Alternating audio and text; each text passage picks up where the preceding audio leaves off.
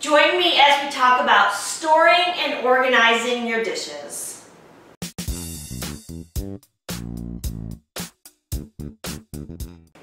The most efficient place to store your dishes is next to your sink or your dishwasher. That way, whenever you're putting clean dishes away, you don't have very far to go or very far to reach. Just like in the previous video where we talked about storing our pots and pans efficiently, get some wire racks. These wire racks do not have to be attached to the back of your cabinet for your dishes. Get the ones that are just freestanding. Put your plates down, get a freestanding wire rack, and put your bowls on top. That's going to free up a lot of space next to your dishes for other necessities. Now, while we're organizing our dishes, you need to take this time to go through and throw away any broken, chipped, or cracked dishes. Let's get rid of all of the things that we no longer use or are no longer functional to us.